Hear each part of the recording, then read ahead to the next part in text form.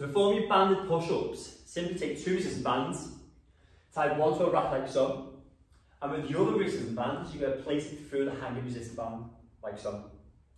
From here, I want you to put your hands through each end of one resistance band, like so. Place it behind the shoulders, like a rucksack or a harness. Take yourself down to the ground, hands wide on your shoulders, feet hip width, and you simply now going to drop the chest, bend the elbows, so that your chest is in line with the elbows, like so. And then you're going to drive up nice and tall. So again, you drop the chest down to elbow height, push up.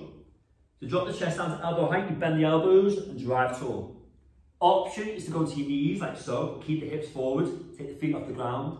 Again, you're going to bend those elbows and then drive tall. Slowly down, big push up.